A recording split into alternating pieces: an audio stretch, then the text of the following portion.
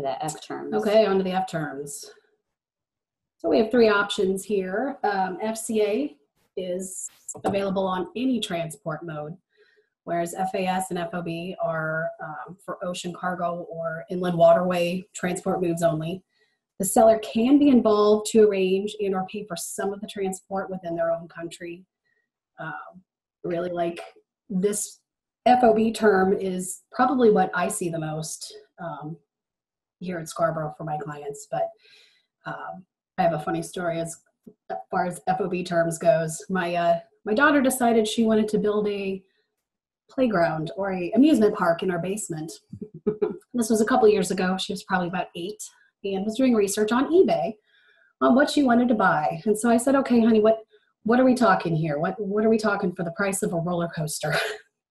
And she comes back and says, well, this is only the FOB price is $800.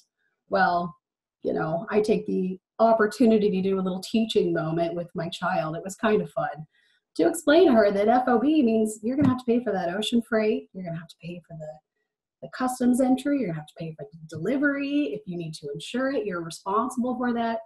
Probably went over her head, but I enjoyed the conversation immensely. That's hilarious.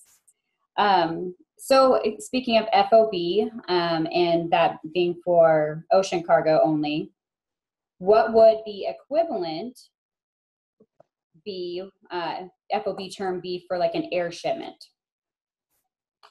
I'll take that one.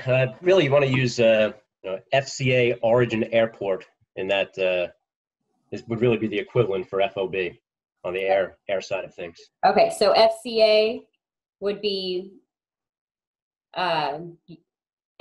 your air import, and then your FOB would be your ocean.